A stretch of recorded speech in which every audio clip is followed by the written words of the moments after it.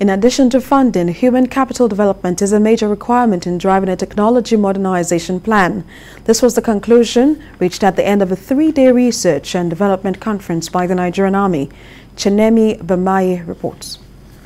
In the last 3 days of its research and development conference, the Nigerian Army has sat with experts in the technology industry and leading researchers from renowned institutions of technology.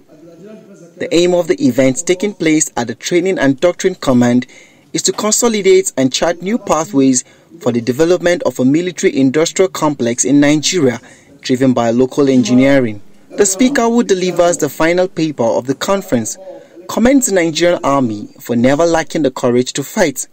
But their strength, he says, has been greatly limited by inadequate equipment and manpower. This, he believes, can be mitigated by adequate funding and a good maintenance culture to sustain existing equipment. Nigerian Army is actively engaged in at least 10 major counterinsurgency and internal security operations simultaneously across the 6 geopolitical zones of the country.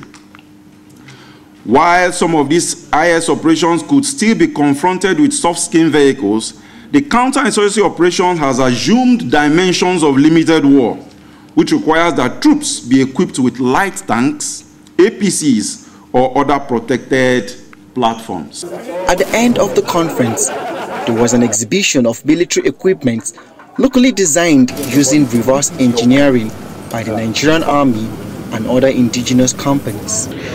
I like what I've seen, and I want to advise that they kind of put in more effort to improve on some areas that they have also noticed from their presentations.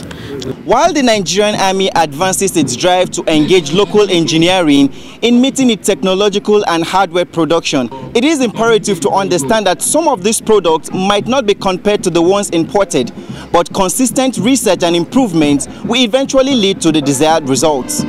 Chenemi Bamaye, TVC News, Mina.